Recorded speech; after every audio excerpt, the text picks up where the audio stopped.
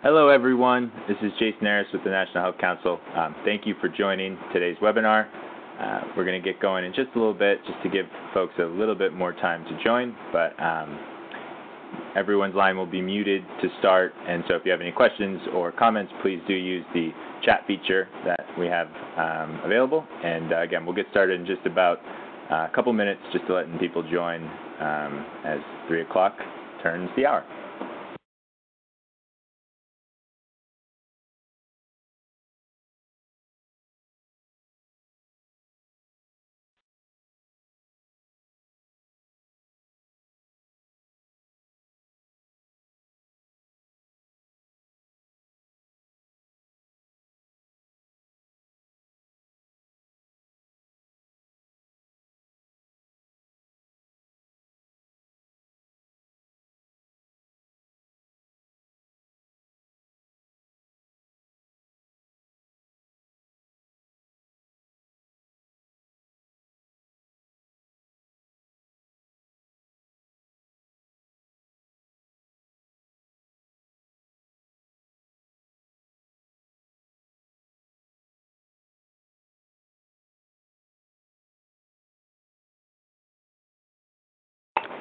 Okay. Hello, everyone. Again, this is Jason Harris with the National Health Council. I think in the interest of time, we can start to get going. Just a couple of ground rules as we get going. Everyone's line will be muted, and so if you have any questions or comments, please do utilize the chat feature. We'll answer questions and have a 15-minute Q&A, hopefully about 15 minutes left for that. And so with that, I'm going to kick it off to Eleanor Perfetto, the National Health Council's Senior Vice President for Strategic Initiatives, and she's going to walk us through today's webinar. Eleanor? Thank you, Jason. Just to be sure that everyone can hear me okay, if you are not able to hear me or if it sounds like there's anything wrong with the sound, just please send us a chat note letting us know what's going on and that there are any problems. I want to welcome you all to the first in our series of 3 webinars on patient engagement and value assessment. We're very excited to be putting this program on, and we want to recognize that Amgen has been a sponsor to help us get this program available to you. So as I said, there are 3 webinars that are part of this series. Today is part 1, and it's going to be an overview of value frameworks. Part 2 is going to be an introduction to health economics and value assessment, which is going to happen on October 25th. And part 3 is how the patient community can and should be engaged in the process. So let me just go back, let me just go over what these 3 are going to be about. Today we're giving you an overview. So it's just going to be a little bit high level. It's going to be an introduction to what's going on in the environment. When we get to part 2, we're going to roll up our sleeves and we're going to dig down a little bit more and talk a little bit more about health economic terms and definitions. It may seem like it's something that might be too much detail for you, but we really think it's important that the patient community has a very good sense of what many of these terms mean. So, like, for example, when someone introduces the term of equality is a quality-adjusted life year. We think that that's something that you really need to know basic understanding of, what that's about, because so many of these value framework and value assessment organizations are using the QALY for the work that they're doing. So we'll go over things like that. And then part 3, we'll get to how the patient community can and should be engaged and talk about some things that you can do and some tools that you can use to help you get prepared to engage and then to actually get in there and engage. So we're very excited about this 3-part series. And we hope that you will get quite a lot out of it. And we're going to begin today with the overview of value frameworks. So what we'll be covering as part of today's discussion is a review of the current healthcare environment and the role of value. Essentially, we're going to get to why are we even talking about value, what's going on that's making this happen. Then we're going to talk a little bit about what exactly are value frameworks and assessments. What are these things that we're talking about? We're going to give an overview of key U.S. value frameworks that have been talked about, especially some of the ones that you might be the most familiar with, but also a new one that's coming on the scene, just so that you have an idea of what the lay of the land looks like. And then we're going to talk about what patients and advocates should be looking for. And we're going to end with a few case examples. And we have a couple of guest speakers who are going to be joining us to talk through some of these case examples and give you some of their real-life experience in working on value frameworks and value assessments. So let's talk a little bit about the current healthcare environment and the role of value. Increasingly, the healthcare system is working toward paying for value as opposed to paying for volume. So let me explain what I mean by that. In the past, with a typical fee-for-service arrangement, the way that bills typically got paid for in healthcare, providers, doctors, hospitals, etc., they were paid based on the service that they provided. So they were being paid for the quantity of services. If a doctor saw 10 patients, he got 10 payments for those 10 patients. So it was really based on the volume. Well, we want to move toward a system now that's paying for value. So it's not just paying providers for the quantity of services that they're providing, but it's also accounting for that quality of services that gets provided. Many people and organizations and experts put out the definition of value as being something that considers the effects of those treatments and services that are provided versus the cost of those treatments and services. And that's a very common definition that gets used out there. And it's not always agreed upon, but that's the way to think about value. And we actually think that the patient community thinks about value a little bit differently than a straightforward mathematical calculation. But there are many people out there who really think about value as a straightforward mathematical calculation. But as you realize, measuring value is very complex, and it depends on the perspective. So when you think about it, what are the effects that would get put into this calculation? Effects from whose perspective? And what are the costs that get put into this calculation? And whose costs are they? Are patients' costs considered in there? Is it only the insurer's costs? What about the cost of lost work time? So that's part of what makes calculating value in the healthcare environment such a complicated thing, because value means different things to different people, and it's complicated to determine what are the effects that get put into this calculation and what are the costs that get put into this calculation. So what are value frameworks and assessments? These are really tools that are out there to help inform different stakeholders about the costs and benefits of different treatments or services. Very typically, they're looking at new treatments versus old treatments, or new treatments versus the standard of care. But these are tools that get used to help someone make those determinations. These are not new tools. So, for example, the term Health Technology Assessment, or HTA, is something that gets used outside of the U.S. quite frequently. So, for example, it gets used by the organization called NICE in the United Kingdom, and it makes those determinations for the people who get their benefits under the national health system of the United Kingdom. In the U.S., health insurers have been making these value determinations using these kinds of tools for quite a long time.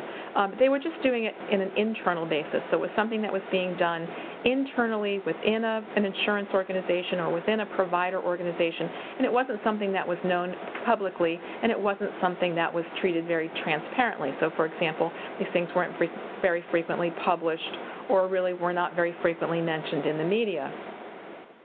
There are different frameworks in the U.S. Now, and these vary by audience and goals and methods. And we're going to talk a little bit more about the more popular, more well-known ones in the U.S. that are being discussed today. But just to reiterate, very often what happens with these frameworks is that data is collected from the environment. It could be all kinds of different data. Typically, it's clinical trial data, but it can be other kinds of data. It's fed into the framework that these developers have put together. And as I said, they vary and they are different, and we're going to talk a little bit more about how they differ. What comes out of the framework is an assessment. It's a value assessment. And very often that value assessment is put out publicly in the form of a report. So let's talk a little bit more about what these value frameworks are intended to do. There are some pros to thinking about value frameworks. The idea of it is that it's supposed to encourage treatment that produces better health care. So it's supposed to help people make better choices by having a better sense of those benefits and costs that are being balanced out. So that's a good thing. We want people to be making better health choices. It can also enhance the national dialogue on the value of care, because it's something that we want to achieve is this idea of paying for value rather than paying for quantity of care. And then it can help different audiences identify what's best for them a best treatment for them to help them make those better choices. But we have to keep in mind that that's usually done on average. So it would be on average what's best for someone like me. There are some cons. Very often the value frameworks that we've seen and the value assessments that have been produced have had limited patient input. And that's something that we're trying to turn around. So with a webinar like the one that we're having today, it's to help patients understand and patient groups understand what these things are and how they can become more engaged in this process, so that we can overcome the limited amount of input that patients have had. Some question whether or not using value frameworks might be a formalized form of rationing, and that a value framework that produces a value assessment and gets put into a report could be used as some kind of cut point to determine whether or not someone has access to care. And so there is that concern. As I mentioned earlier, another con is that the various kinds of value frameworks that are out there vary considerably, and they don't necessarily agree. And that's because we really don't have very clear best practices of how to do this or the measures of value, and people don't agree on that either. And one of the things that's very complicated, that gets very controversial when we talk about value frameworks, is that one of the things that some of these frameworks try to do is determine the value of a life's worth. And very often they're doing that without enough societal input. And that is something that certainly can be very concerning to the patient community, especially when you think about people who have chronic illnesses and disabilities. So as I said earlier, we're going to talk a little bit about the value frameworks that have gotten a lot of attention lately. So here are some that you may have heard from. I'll just introduce them briefly. The ASCO, ASCO, is the American Society of Clinical Oncology, and they put out a value framework on oncology treatments. NCCN is the National Comprehensive Cancer Network. They also put out a framework for cancer treatments.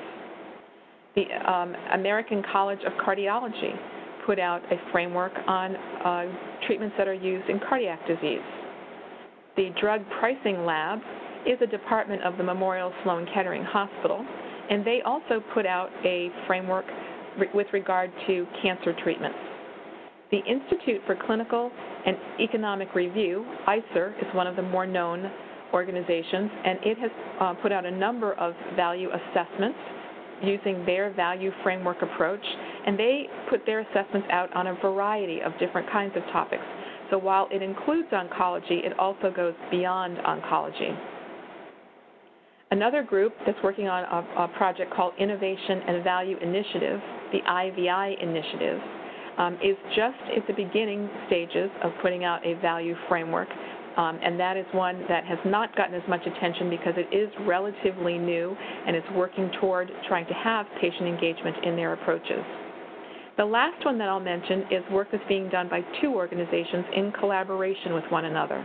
That is Faster Cures and Avalere, and they're working together to produce a patient-centered value framework approach. And that is also something that is very new. You may not have heard of that one, and we're going to talk about that one briefly in a few minutes. So let's begin with ICER, the Institute for Clinical and Economic Review. I'm just going to go at a very high level and review the approaches that ICER uses. ICER begins by looking at comparative clinical effectiveness. It looks at incremental cost for the outcomes, the longer-term outcomes, if they can find them, that are in the comparative clinical assessment that they have done. They try to consider other benefits or disadvantages in their framework. And then they also have something that they call contextual considerations. And very often it's those contextual considerations that are the things that are the most important to patients and patient groups, and involve things like quality of life and functioning and caregiver burden. At the end of that process, they produce their assessment of care value. They have public discussion with a committee that is formed to have this discussion, and they have a vote on whether or not they believe that this product has or this new treatment has the care value at a high, intermediate, or low level. They then begin another process. There's another step to this process. So when that information is gathered, they then take a look at what is the impact on the budget of a health system if it were to introduce this treatment into their system. So it's taking a shorter-term look at what might happen if this new treatment was adopted by an organization. What's the impact on its budget? And it comes up with the provisional health system value. They then have a process where there is a public discussion on this, but there is no vote or any formal designation that comes out of that discussion. And then the information is fed into a policy roundtable discussion where invited individuals speak about what the policy implications are for this consideration about the budget impact, and then how that information might be used. And this is another place in the system where consumers and others can contribute to that discussion, but unfortunately there is no change in the vote that happens at that process. The vote has already been taken, and that's already been established. If you are interested in more information about that process, you can always go to the ICER website, and they'll give you more information. Basically, what we've introduced here is a high-level overview of their process as they discuss it. A little bit more information about ICER, and this is information that they provide themselves on their website. So this is certainly not our assessment of what they say about themselves, but it's really more about what they say about themselves. And we're presenting this just to be able to give you a comparison about what these groups are saying about their own approaches. And we'll talk a little bit more later about the pros and cons of some of this. ICER introduces itself as having being geared toward a particular audience of payers, patients, and doctors, that they consider all treatments, and that they focus on those potentially large impacts. So usually going after the most expensive treatments, the high-dollar treatments that are new and being introduced. It's looked at as an approach for payers to analyze and judge value. So this is the way that they describe the audience that they're targeting. And even though they do list patients, they really don't have a mechanism for introducing this information to patients, and are believing that patients will get this information through their contact with their health system and with their doctors. They describe their methods as CEA studies, so cost effectiveness analysis studies of new technologies, and cost effectiveness, comparative effectiveness studies of new technologies compared to standard alternatives. They estimate the price that would be needed for that product in order for the treatment to be cost effective. That's the approach that they take. But again, remember what I said earlier, that in any of these mathematical calculations, it depends on what and whose costs that go into the model in order for it to be able to, for that calculation to be able to be made, and that's where a lot of variability comes in. They also estimate budget impact. So as we were talking about on the previous slide, it's the impact on the budget of a particular organization if they were to institute something like this within that organization. What would the budget impact be? They do state that they consider contextual and other considerations, and as I said earlier, that's usually where the things that are most important to patients come in.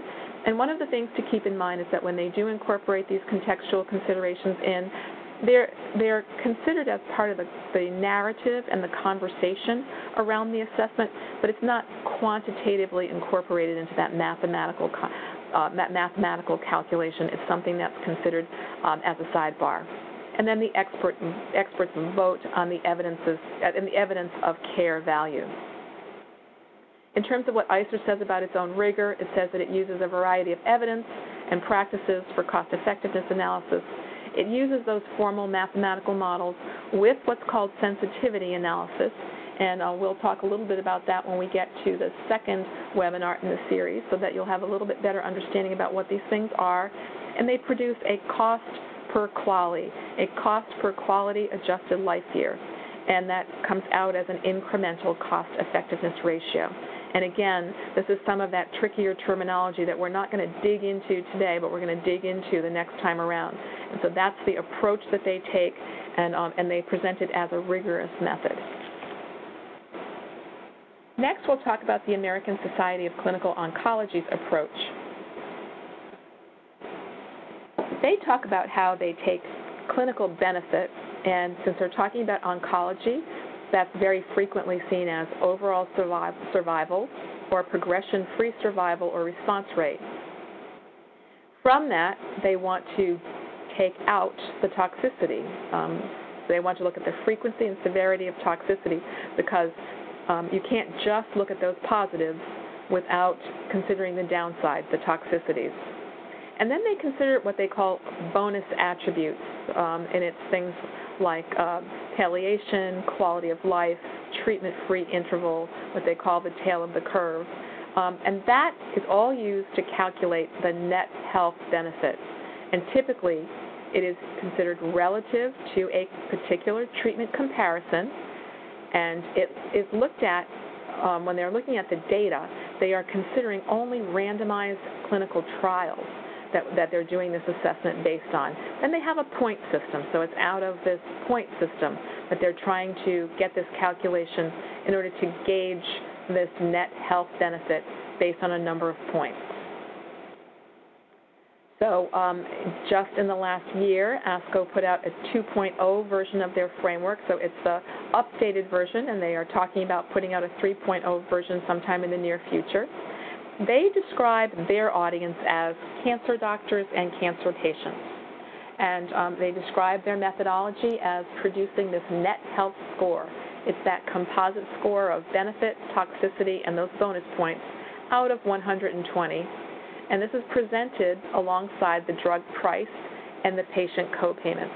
Now again, remember, in any of these mathematical calculations, there has to be a consideration of what's going in there and where the information is coming from in order for these calculations to be done. And sometimes they will be something that will apply to a particular patient or population, but sometimes they may be something that's not quite relevant, and that other numbers should have been used or might potentially be used in that sensitivity analysis if they're doing one. In terms of their own rigor, they say that it simplifies the results of complex clinical trials, because remember, they are only using clinical trials, and we have to keep in mind that when trials are published, they're not all standardized. They don't all use the same methods. They don't all use the same reporting. They don't all use the same outcome endpoints. So there can be quite a lot of variability there.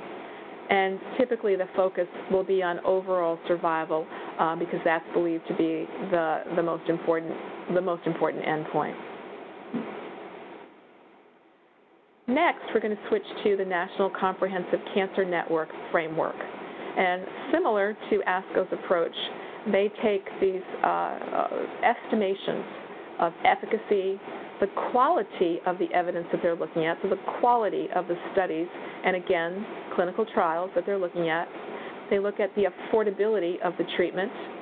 They consider safety, so similar to ASCO where they're talking about toxicity, they consider safety, and they look at the consistency of the evidence. So, do studies tend to look at, produce the same results, or is there widely conflicting evidence? Now you will see here we've got across the bottom of these boxes to the right-hand side, this is the product that gets produced from this framework.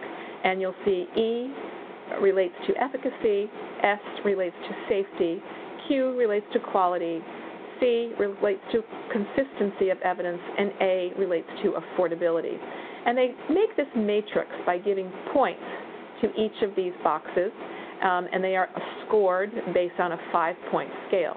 So the bottom line of this framework is that the more blue boxes that you have and the more that framework is filled in, then the more positive are the attributes for that treatment or product. So the NCCN, when it talks about its framework, it calls it evidence blocks because it goes with that matrix. The audience that they say that they are targeting is cancer clinicians and patients. Again, their method is this scoring of those 5 characteristics on a scale of 1 to 5, and they are efficacy, safety, quality of evidence, consistency of evidence, and affordability. And they take the average of the expert panel's scores. They are rounded, and the results are presented graphically, presented in that matrix of blue boxes. When they talk about their own rigor, they say that the scores come from panels' interpretation of the literature, of the NCC guidelines that the National Comprehensive Cancer Network produces, and from the clinical experience of those clinicians.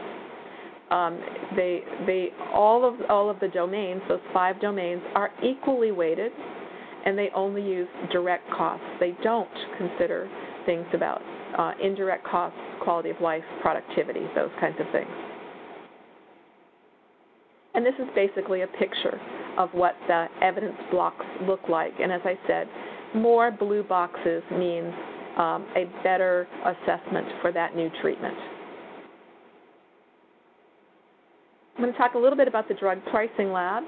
They also use a similar approach with efficacy, the cost for the development of the product, again, toxicity, rarity of the condition, novelty of the treatment, the population burden, and the prognosis.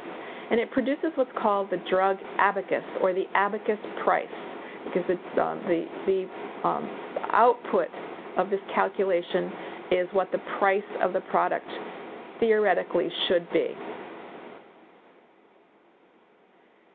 They produce categories of prices: a price for the VA, for the Veterans Administration, a price for Medicare, and then a UK price for the United Kingdom. So what do they say about themselves? They call the framework the drug abacus. The audience is a little bit difficult to discern. It's potentially all audiences, because their objective is to create a tool to determine appropriate prices for cancer drugs. They describe their methodology as a web-based tool for individuals to input their preferences into those categories that we discussed on the previous slide, and it computes a value-based price, and they've done this for 150 cancer drugs. It compares the prices paid by Medicare, Veterans Affairs, and the UK. Again, on that level of rigor, they report in terms of their own work. It uses mostly randomized control evidence with a level of evidence grade that's given to that evidence, and it allows the users to see how, when they change those preferences on those different elements, how it can impact the price which they discern as value. So this is an example of how you might go to their web page and do this modifiable activity on the price and reset. And you can go in and plug in your own numbers into any of these different attributes to come up with what that price should be. Now I'm going to go to one that you probably haven't heard much about, and that's the Faster Cures Avalere framework. There are 5 domains in what they call their patient perspective value framework, and they have come out with the first version just this past year. The domains are quality and applicability of the evidence, patient preferences, patient-centered outcomes, and patient and family costs, and then usability and transparency. Those are the elements of this framework.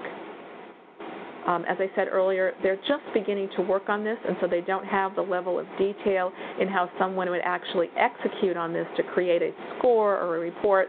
But they talk about the applications and how this can be used. It can be used to look at shared decision-making or improve shared decision-making as a tool to support those kinds of activities. It can be used and applied to existing frameworks. So taking one of the previous frameworks that we talked about and reframing it from the patient perspective. It can be used to support public health care programs, strategic internal analyses in terms of it being applied to future and condition-specific kinds of applications. And then it can be, and then the next step is to think about what are the applications that future versions of this same framework might be applied to as they begin to develop this and it progresses further in its thinking and its application and use. But as I said, this is still in the very early stages, and then there's still more work to be done on this one.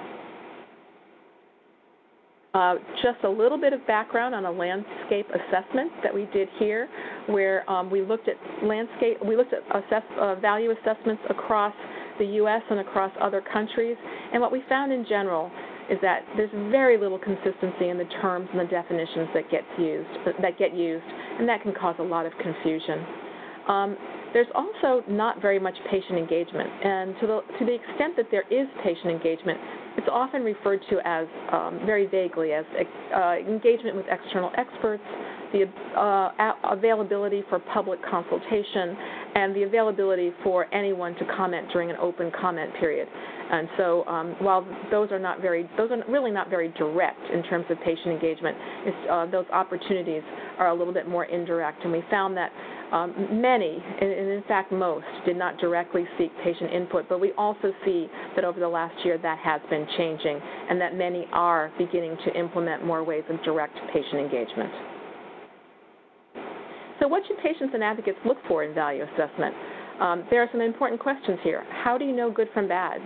Well, we at the National Health Council have put together some tools that patient advocacy groups and patients can use. We have the National Health Council rubric that is a tool that can be used as guiding principles, and that can really be used to assess whether or not patient-centeredness is there in the framework, whether or not patient engagement happened in a particular assessment, and what the quality of that engagement was.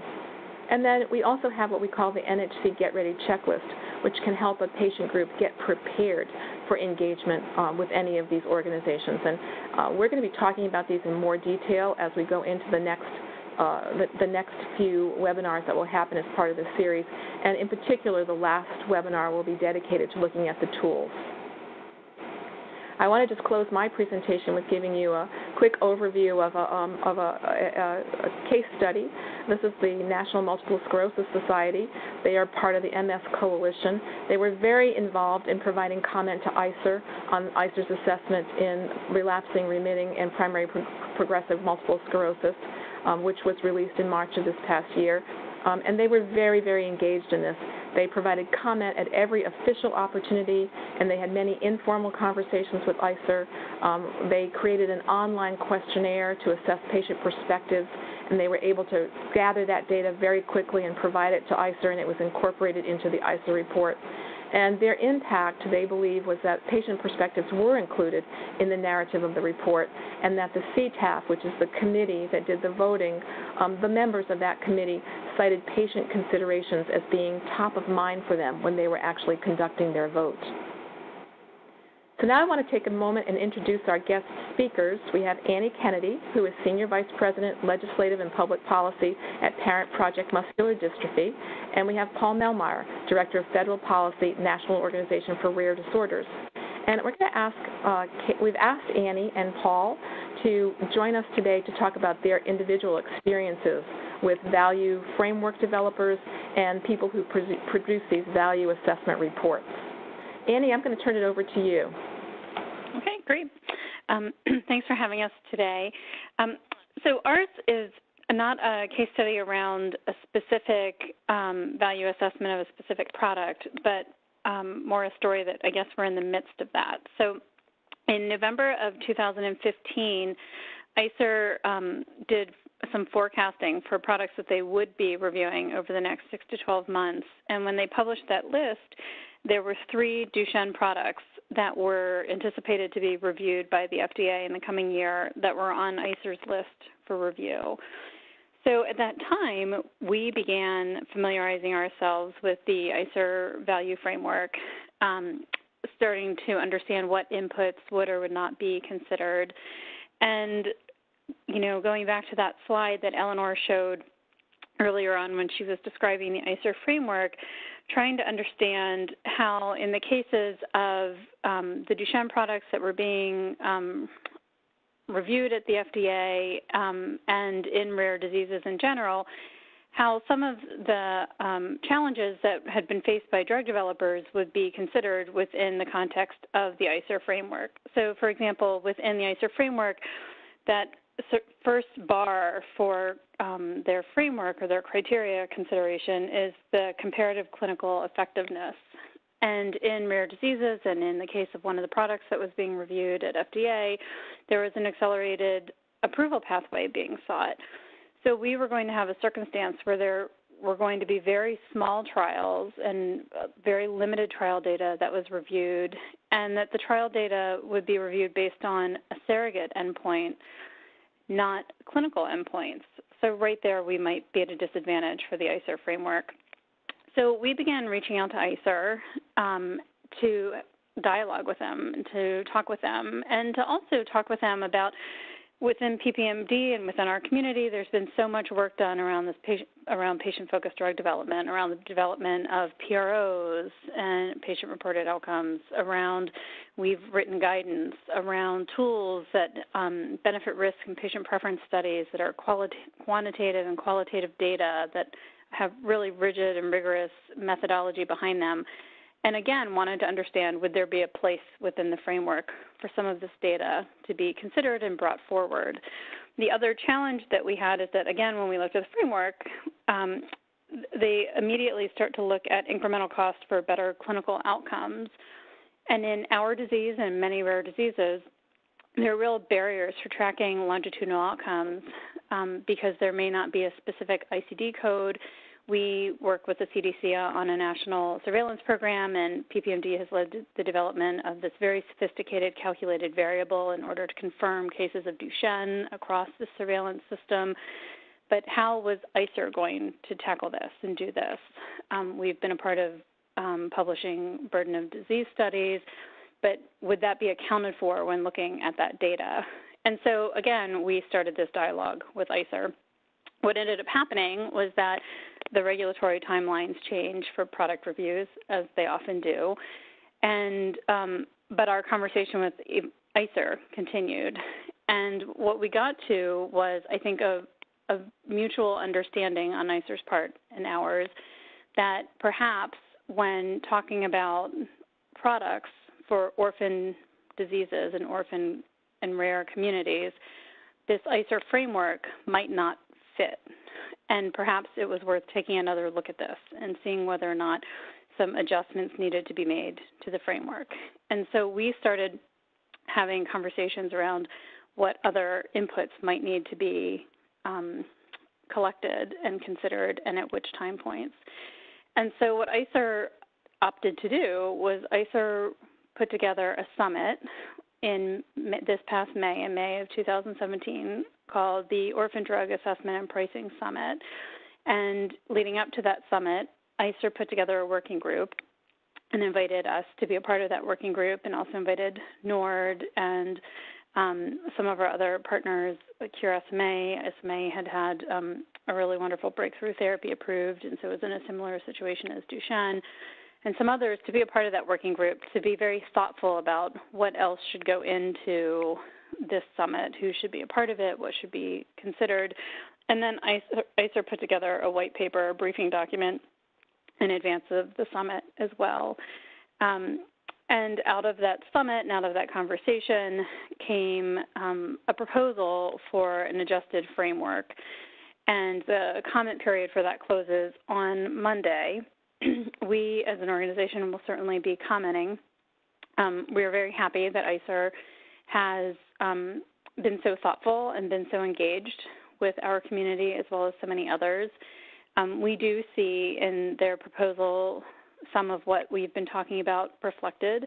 However, many of our concerns are still not necessarily resolved in the proposed framework. And maybe I'll reserve the conversation for after Paul's presentation, because I think Paul and I will probably share some of the same comments, and we can bat that back and forth a little bit. But just leave it here to say that we have not yet had a product review for a Duchenne product, and this is sort of a work in progress with ICER.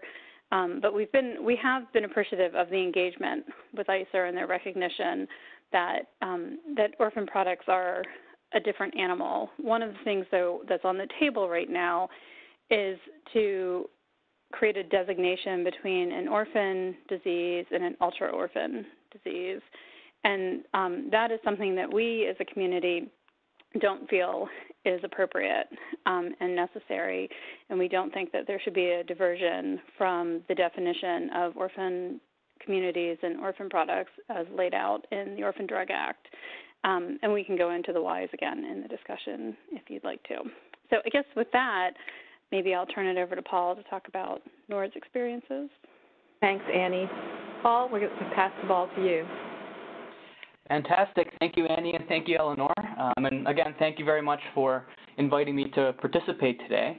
I am the Director of Federal Policy at the National Organization for Rare Disorders, and for those of you who may be unfamiliar with us, we're a rare disease patient organization that represents all 30 million Americans with rare diseases and offer a variety of services to the rare disease patient population. And with the preponderance of value assessment frameworks within the last year or two, we found that it is very important to represent the rare disease patient perspective as these value assessment frameworks are developed and as they are used on orphan therapies.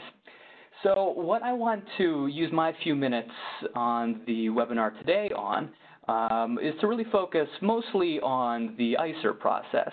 And that's simply because we've been most involved in the ICER process, so I really can speak best to the work that they're doing there. So as Annie already discussed just a bit, ICER within the last 8 months or so have announced that they are looking at rare diseases and orphan therapies specifically, kind of taking a second look at those, I suppose, after they finalized their value assessment framework back in the spring for, I suppose, all the rest of the drugs that they would be potentially reviewing. And then following that, they also at the same time announced that we're going to take a second look at rare diseases to be sure that our value assessment framework is adequate to review orphans and to put forward a accurate and valid assessment of the value of that orphan therapy. So leading up to the May 31st meeting that they held, that Annie already touched on just a bit, they did put forward a white paper, and within that white paper we found kind of 3 main questions that they posed to the community. And that is, how do we define an orphan, or do we need to define an ultra-orphan, essentially? The second is, do treatments for rare diseases deserve special treatment, in a sense? And the third being, should a value framework for orphan therapies be structured differently? So moving on to the next slide, in regards to how we define a rare disease, there are already set definitions in statute in most places around the world. Of course, here in the United States, it's the definition of a rare disease is any disease that affects 200,000 individuals or fewer in the United States. Over in Europe, they use a ratio system in which the prevalence must be 50 per 100,000 individuals or fewer in order to qualify for as status as a rare disease or as an orphan treatment. And in Japan, they actually have a much smaller prevalence that they use, a prevalence of 50,000 individuals or fewer, which makes sense since they're a much smaller country, of course. So these are the statutory definitions for the most part, maybe regulatory in other places, but set legal definitions of a rare disease across the world, and there are others in other countries. However, when it comes to how do we define an ultra-orphan disease, the United States has no definition. There's no definition in statute, there's no definition in regulation, there's no official definition anywhere. And that actually is largely true around the world as well. There are very few set definitions of what an ultra-orphan disease is. And then to get to the question of should we create an ultra-orphan definition, NORD has long said no, that we should not create an ultra-orphan designation, and this is for several reasons. We've seen the ultra-orphan idea come up in a variety of circumstances, a variety of policy areas that could be within FDA review. Perhaps a certain subset of rare diseases should go on a different track of FDA review if they qualify for an ultra-orphan.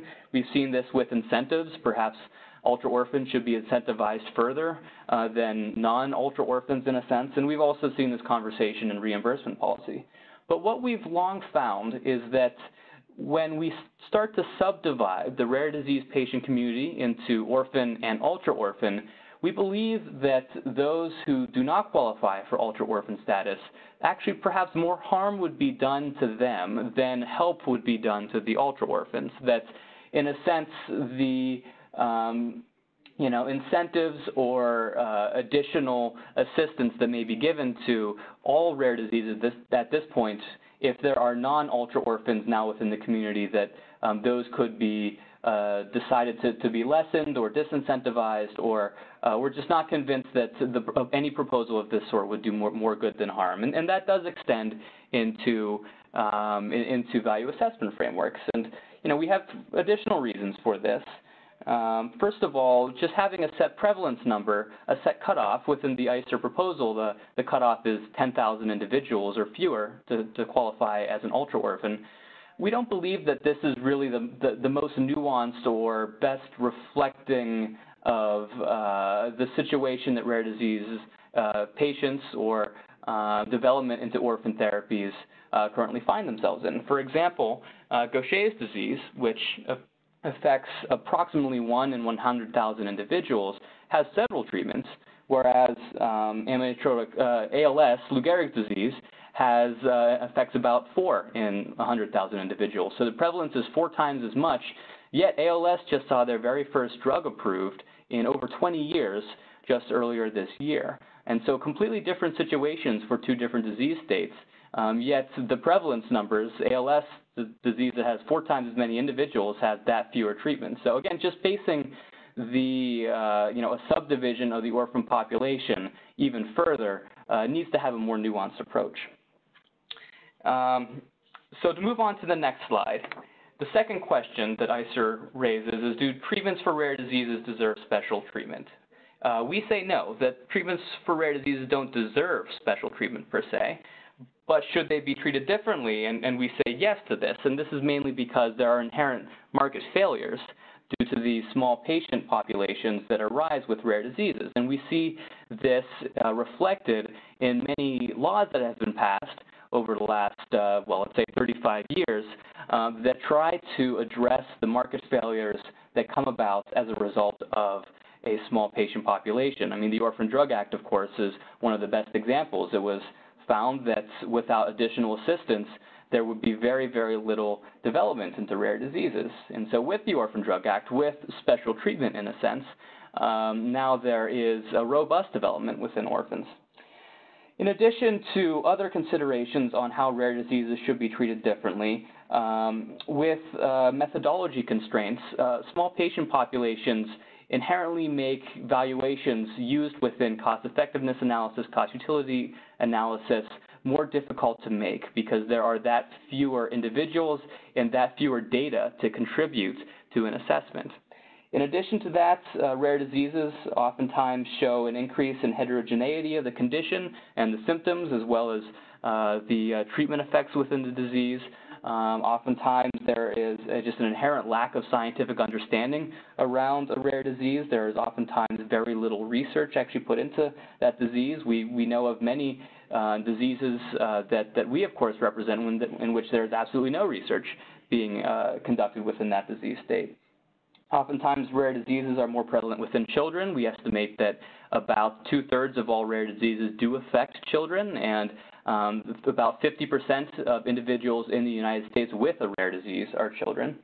And then finally, there is just a stark lack of alternative therapies within rare diseases. About 95% of rare diseases have no treatment. So that very first treatment for that disease is just so incredibly important compared to maybe the 7th or 8th treatment for a common disease. So these are all kind of unique characteristics within rare diseases specifically that we do believe need to be recognized within the development of value assessment frameworks. And if we move on to the next slide, this kind of continues along with this. Should a value framework for orphan therapies be structured differently? And we say yes. First, to address the methodological concerns in regards to small patient populations, just to get maybe just a little bit into the weeds, and I understand this will likely be covered more within the next webinar around kind of the basic structure and theory and methodology behind value assessment frameworks. When it comes to doing incremental cost effectiveness ratios, in which you compare the therapy with, let's say, the next best therapy and see what the incremental improvement is between the two. for rare diseases, oftentimes there is no other alternative treatment. There is nothing to compare the treatment to, and the baseline, the standard of care, in a sense, for rare disease patients is not particularly well quantified and not particularly well understood, making these incremental cost-effectiveness ratios more difficult to develop. In addition, the heterogeneity of the condition and treatment effects needs to be included within the value assessment framework, as well as recognition of the lack of scientific understanding behind the diseases and the potential for additional comorbidities or perhaps gene interactions. When it comes to incorporating QALYs or improvements in quality-adjusted life years, when it comes to, in a sense, kind of quantifying the disease states between 0 and 1, as QALYs do, that quantification often isn't involving the rare disease patients themselves. It's involving people who do not have that particular disease, which could potentially skew specifically where on the 0 to 1 scale that quality-adjusted life years for that rare disease is placed. And then in addition, the recognition of lack of alternative therapies and just how important that first therapy is for a population should be reflected within a value assessment framework, as should the value of scientific advancement that further development into rare diseases brings. I mean, we understand that in many instances, research into certain rare diseases has led to breakthroughs in common diseases. You know, for example, researching progeria or researching frontotemporal degeneration has led to advancements and breakthroughs in understanding diseases such as Alzheimer's or understanding even aging, for that matter, as research into progeria has done. So to move on to my final slide here, which gets back to ICER specifically, and that is, does ICER appropriately amend their value framework for rare diseases? As Annie already alluded to, they have included some beneficial aspects within their proposed value assessment framework for orphan therapies, but there are still things that we have concerns with. In regards to things that we are pleased to see within their proposal, they do propose to factor in additional uncertainty to kind of recognize the lack of data or lack of understanding around rare diseases. They do expand the willingness to pay threshold upwards to perhaps factor in the willingness to pay for that very first rare disease treatment or just for treatments for rare diseases in general. And they do broaden the other benefit and disadvantage section that they already have within their current framework. However, they still also include other problematic aspects, at least aspects that we view as problematic. They are proposing to move forward with an ultra-orphan distinction. That would be 10,000 individuals or fewer. They are only factoring in unique situations that rare disease therapies and rare disease situations bring contextually and qualitatively rather than quantitatively. Meaning that within any report they do for an orphan therapy, they will use virtually the same value assessment framework as they would for a common disease therapy, but then in the language that they include within the report, offer why this may be different or why this rare disease treatment may deserve special circumstances, but that number will still be the same. They'll still use the same methodology to produce that number that they'll often offer to the general public. So that they use the same value-based price benchmark as they do for common diseases, and they use the same timeline and framework for patient engagement. This kind of gets away from methodology just a bit, but under the current framework that they use, they only have a very short amount of time for patient organizations to participate within the development of these value assessment frameworks, oftentimes maybe only 3 weeks to comment on a scoping document or to comment on the initial draft of the value assessment. Now, this, we believe, could be particularly problematic for rare disease patients and patient organizations because they're that much smaller. 70% of NORD's membership, of the 260 member organizations that we represent, have fewer than 5 full-time employees. So if they all of a sudden are asked to participate within this process, and this is a very arduous and esoteric process, then all of a sudden the burden to participate is just that much higher. So we've asked ICER to recognize that additional burden that rare disease patient organizations would have to face within participating within the processes.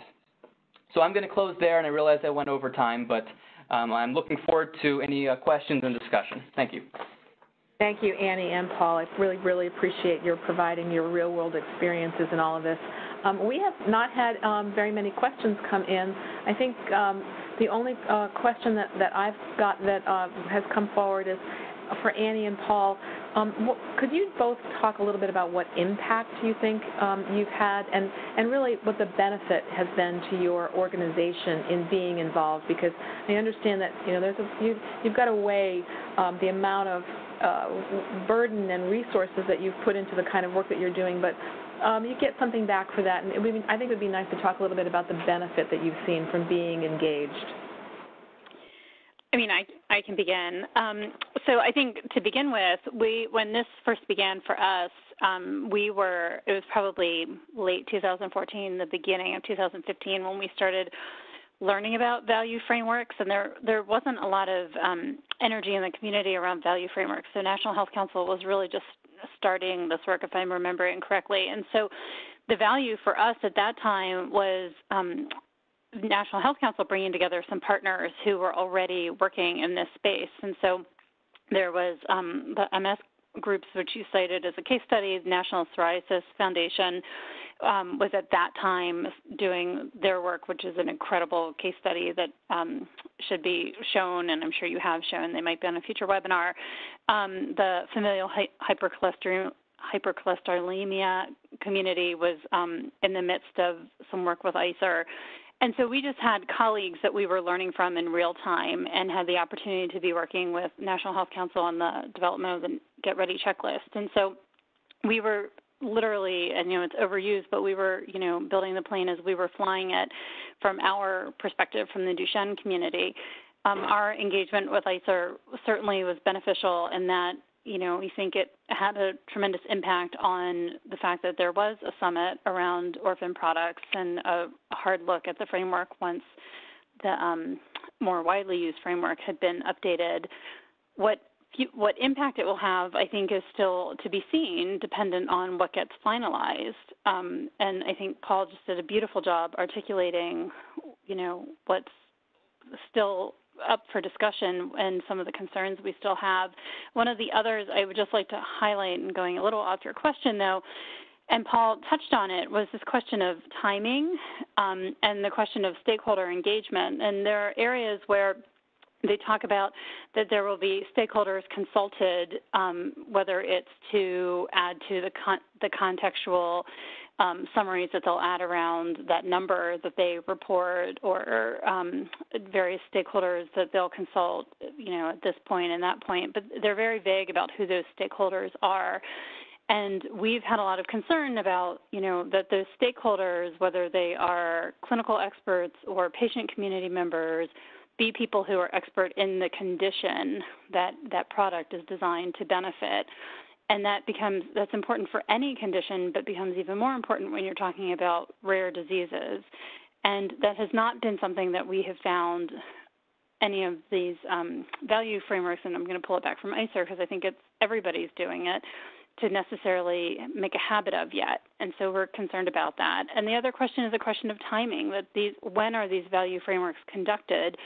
And if they're conducted right on the heels of a product being approved, that again, how much clinical data will you have? How will we know, what the longitudinal outcome will be if we don't have if some of these diseases that aren't well documented, that we don't have a lot of burden of disease data on? And ICER does not have methodology for going back again and doing another assessment. And that was something that was raised at the summit and was not addressed. And so in the case of some of these products for rare diseases, we would like to make the case that this may not be a one point in time assessment that needs to be done, but we may need to go back and look at these again, because we will learn a lot more about these diseases and about who's living with these diseases once there are therapies available. People will go to their doctors to be diagnosed and re-identified, or we'll learn more about the phenotypes and the genotypes because now there are therapies available. And so that will shift. So anyway, the impact is yet to be seen, I guess is the answer to that. It's an evolving impact. We're getting close to the end of our time. We're able to keep the line open for a little while longer, and Annie and Paul, if you're able to stay, we welcome you to stay on the line. If you have to drop off because of other commitments, we certainly understand. For those of you who are on the line, we're happy to keep the line open a few minutes longer for Q&A. I just wanted to wrap up with a few closing remarks before we do that, but please feel free to stay on the line. The webinar has been recorded, and it's going to be posted on the National Health Council website, so you're welcome to come back and take a look at it later or share it with a colleague who might want to take a look at it.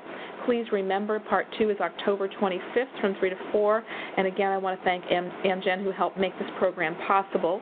And so with those closing announcements, I will actually turn to Paul, if he's still able to stay on, to answer the same question that Annie just answered. Sure, no problem. So I think Annie answered it quite well. I don't really have too much additional to add. I would say that what we have seen as beneficial with our engagement is that we actually have seen the ICER value assessment framework move in a direction that we believe is a much improved direction and is much more patient-friendly. Now, it's not all the way there, as I already detailed, but as we talk to patient organizations that participated within ICER and in ICER procedures, I suppose, in let's say 2013, 14, 15, we heard a pretty frustrated patient community. And what we've now seen within the last 12 to 18 months or so is patient communities and patient organizations such as National Psoriasis Foundation and National MS Society who have been fully involved and much more involved than they were than organizations were prior. So not to say that that's resulting from our engagement by any means, but it's as a result of patient organizations engaging in general. And then in addition to that, we understand that this is an incredibly complicated issue, and we want to be there for our patient community and our patient organizations who perhaps don't have a PhD in health economics, or maybe just took that one microeconomic course back in college or something like that, and now they're being asked to understand QALYs and cost-effectiveness studies and ICERs and all that good stuff. We find participating within these initiatives as very beneficial so that we can do our very best to try to distill what's important down to the patient community and to the patient organization community we represent. Thanks, Paul. We do have another question that's come in, and the question is with regard to the role of the pharmaceutical industry on this topic, and how and when should companies engage with advocacy organizations, and what is the expectation of advocacy organizations of the pharmaceutical industry on this topic. Annie and Paul, do you have any reaction to that, or any response to those questions about the role of the pharmaceutical companies or interactions that you've had with them about these topics? Yeah, I mean, I can take a crack at this. So in the Duchenne space, we have more than 40 publicly and privately traded companies, and we maintain, I think, really positive relationships with all of those companies all across the drug development pipeline. I can say, though, that our interactions and work around the value frameworks and work with ICER has been completely independent from our work with the companies. And it's not that there's necessarily a firewall, but we actually haven't been working with the companies around this much at all. When the announcement about the summit came out, we shared it with the companies to make sure that they knew that the summit was coming. And then when ICER pushed out the proposed framework changes and the call for comment, we again disseminated that to our companies to make sure that they were aware of it.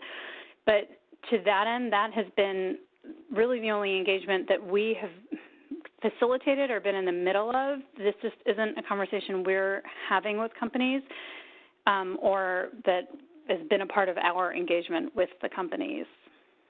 We just see this as a part of our advocating for access and helping ensure a more positive access environment and a value measure that's reflective of the patient experience. PPMD has done, as I mentioned before, burden of disease studies. We've worked to have a specific ICD code. This just sort of falls into our work as an organization, and it's outside of our specific engagement with the companies. So our engagement with ICER was something that we took on as an organization. Paul, any comment to add? You know, I don't think I could say it any better than that, so I don't think I will. Great. I think, and from the National Health Council perspective, I think it's been very similar. We don't get involved on a disease-specific issue because we are an umbrella organization, and so we don't get involved in the specific reports that an ICER or an ASCO or an NCCN is coming out with. We do reply to them, you know, in terms of general concepts, as Paul was talking about before, and Annie, respond to their requests for comments, or when they put out a document on their processes, and we do respond on the methods from more generic. And again, when we've been doing that, we do that independently, as Annie described.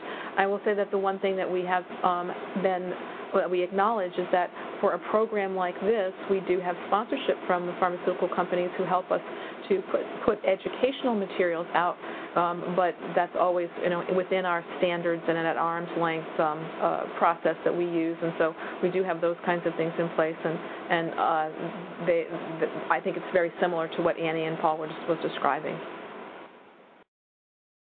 Are there any additional questions that we have from the group?